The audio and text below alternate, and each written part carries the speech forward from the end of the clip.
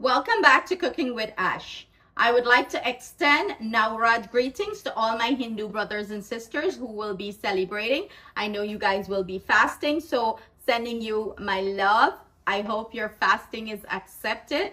To all my Muslim brothers and sisters, Ramadan is almost over, so I want to give you guys Eid greetings, Eid Mubarak to all my Muslim brothers and sisters. So for all my Hindu brothers and sisters who will be fasting, y'all got your back. That's right. Today we will be preparing this delicious, juicy, melt in your mouth Chowmein, and it's soy chunks Chowmein with an ash twist. So if you would like to know how to prepare this, let's jump into the kitchen and do this step by step. If you haven't subscribed as yet, please hit that subscribe button if you love what's going on in the channel. Sending my love, thanks, and gratitude to everyone.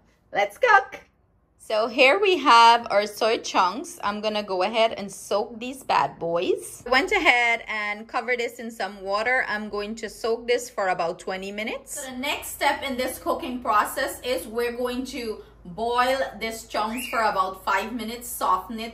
I know anything I do in this kitchen, it have an ash twist to it, and it's always full of intense flavors. So we're gonna season this up and make it so delicious that you just want to eat it just like that, okay?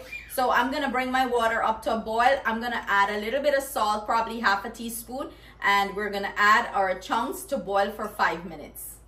I'm gonna go ahead and salt my water.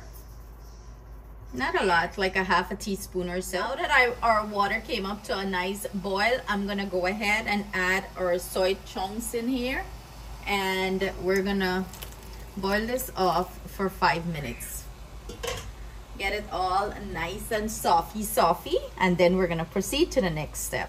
So you know, the thing busy doing its thing there, it's steaming for 5 minutes, and the reason why I'm doing this because I'm going to season it up and I'm gonna fry it.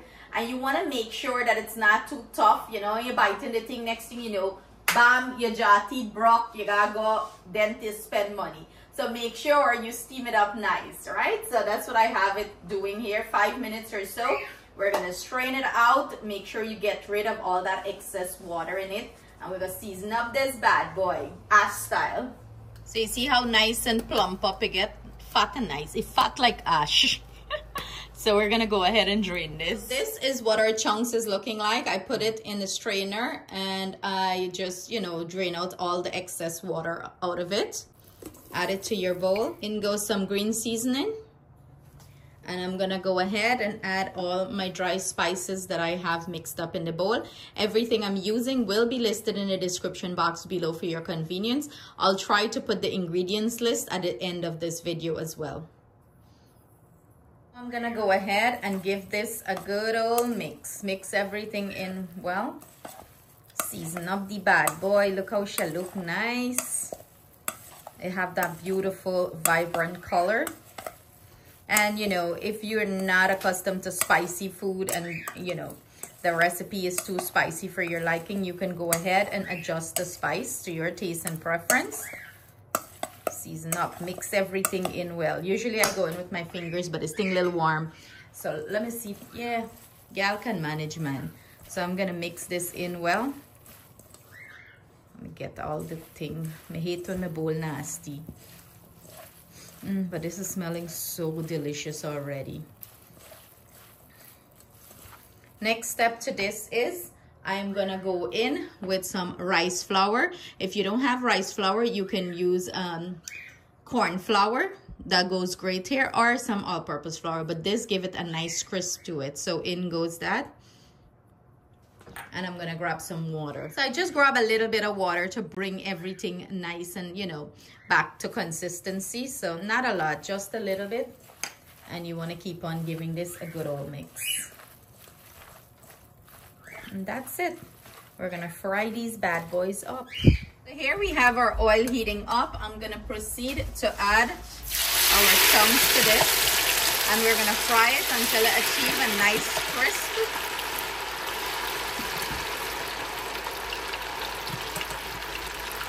Yeah, that should be good enough.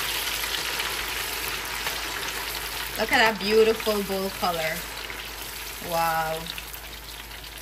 Are you drool yet? This is a great indication that not always you gotta eat meat. You can turn veggie food into delicious recipes and you're gonna enjoy it as much as you enjoy meat.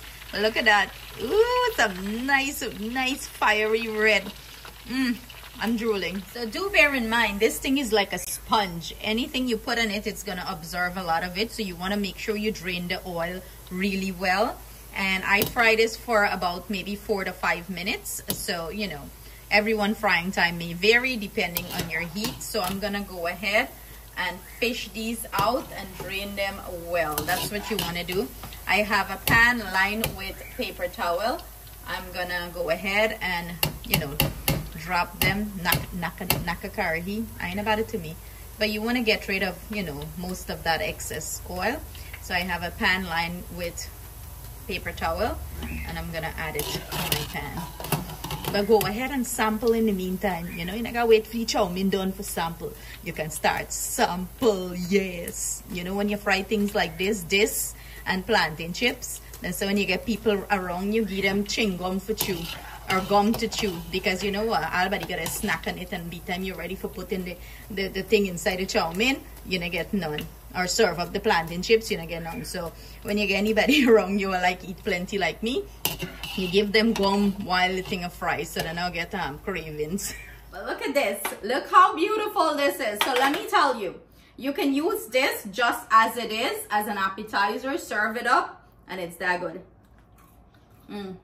It's so crispy. You gonna try it?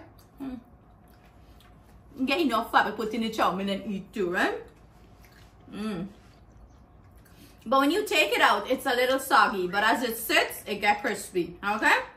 That's good. It's really good. I picked up the flavor and that little kick of that spice. Okay, let's make the chow mein. I'm gonna make the chow mein. Here I have my water heating up for my chow mein. I'm gonna go ahead and add some salt to this. You wanna salt up your water, you know? Not plenty, okay? Because, you know, the other stuff has salt in the seasoning too. I'm gonna go in with a little bit of oil. You know what the oil help here to do, and make sure that the chow mein stick up together. You know, you keep it nice and moist too and loose. So that's what you want. So I'm gonna grab my chow mein. This is gonna come up to a boil, and we're gonna finish this up as quickly as we can. Now that our water came to a rolling boil, I'm gonna go ahead and drop my chow mein, and I am using Imam brand here. I love that, and it's 12 ounce. This is what it's looking like. Let me show. Oh God, I can't even show I do pack properly. And me get sponsor, okay? So if I want tag Imam for sponsor me couple pack free chow mein, go ahead and I tag the man let you sponsor me, because y'all can take little freeness, okay? So go ahead and empty your chow mein into your water. Here how you bubble up there, boy. And you want to spread it out. And we're gonna boil this until it's nice and you know, al dente or soft. And let's start prepare the other ingredients for the chow mein. So here I have my olive oil heating up. I'm gonna go in with my aromatics to start saute these. And what I'm putting into the pot is some cilantro.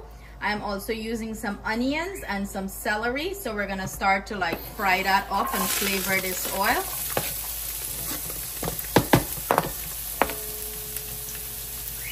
Make sure you scrape out the board, okay? You want to get everything.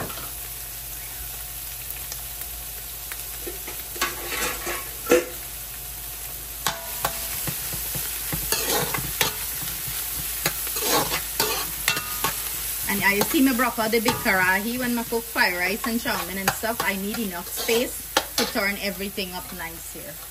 So I'm gonna go in here with some green seasoning, and it's maybe about a teaspoon or so of green seasoning. Because remember, the chunks season up and they have a lot of flavor to it. You know, you do not want to over season it, because if you over season, then the food will get like a little bitter taste from putting too much seasoning. And I'm gonna go in with my carrots. You can cut up your carrots however you want to cut it up, long way, round, square, triangle. I'm just kidding. However, grate it Some people grate it, but I like to, you know, taste that little crisp to it. And everything sauteed down nice for a minute or two. In the meantime, our noodles are going to be ready, our chow mein noodles. I'm going to go ahead and add my noodles to the pot. I'm going to scrape all your noodles out. Every bit counts. I'm going to add some chow mein seasoning here, and not a lot, you know, just about probably about a teaspoon or so. And this is to your taste and preference. I am going to also add some chief Chinese spice. No, and then a sponsor me again, okay? So if I want to tag them for sponsor me, I go ahead and tag them. I'm gonna go in with my sweet peppers. And give this a good old mix. Mix everything in before I add my other stuff that I want to add in here. Let me know if you like your chow mein very saucy or, you know, just a little bit of sauce. I like mine with a little bit of sauce. I don't like too much sauce. So I'm going to go in with some Chinese sauce, a little bit, not a lot. Like I said, I don't like it too saucy, you know, just for the little color. And you can taste it, you know, for salt and make sure you get enough seasoning. Go ahead and do that. Now to this, I'm gonna go ahead and add some corn, green beans, and Bora. Listen, if I not serve me my chow mein and my fried rice with little Bora in it, I ain't give me. Okay, me not want. Now to this, I'm gonna go ahead and add my chunks. I'm not gonna add all the chunks though. I'm gonna add some of the chunks. Save some for eat on the side. Not just in a pushy hand here. Your cameraman and your eat man.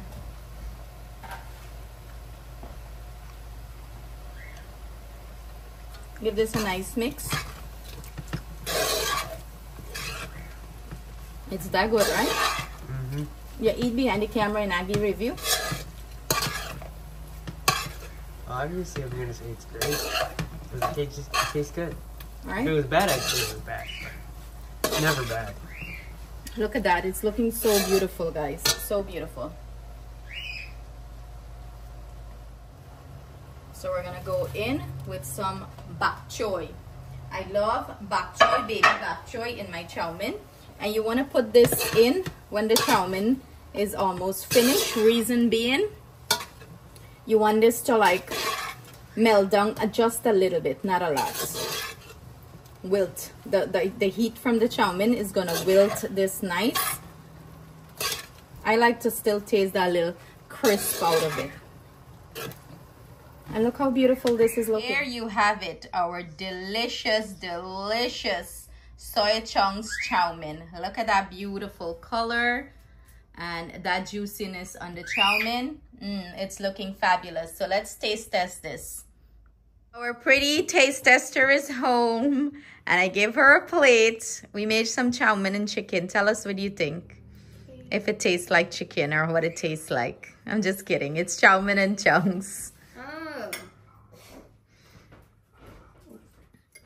Taste the chunks by itself and tell them how we eat and then go in with a big bite of everything.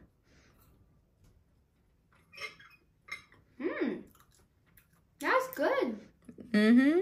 You miss the chicken or the beef? Tastes the same. It tastes the same, right? Yeah. So y'all here, right? Even better. Even better. So there you have it, guys. You have to try this recipe. It's so delicious. Believe me. The kids enjoy it. I enjoy it. We didn't miss the meat at all. It's a great recipe for you to try for Navaratri. Sending our love, thanks, and gratitude to everyone. Stay blessed, stay safe. See you guys soon with another delicious recipe. Bye.